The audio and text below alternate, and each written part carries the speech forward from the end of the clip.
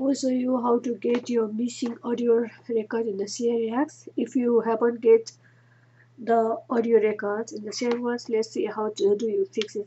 First, go to your ShareX, right click it and go to the text settings. Open this one, and under the capture, go to screen recorder here. Click on the screen recording option. From here, first you need to download this one. Download this. Wait until it completes.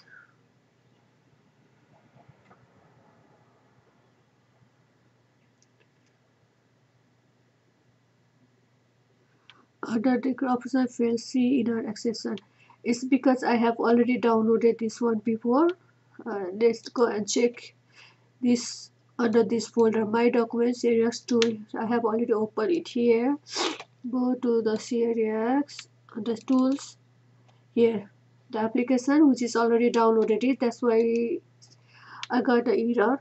And the video source, put the GDI graph video source and the audio source. The available audio sources are microphones, video audio capture, and I have used this one microphone. You can check any of your audio source that are available. If you haven't got any audio source displaying here, you can install to the recording devices.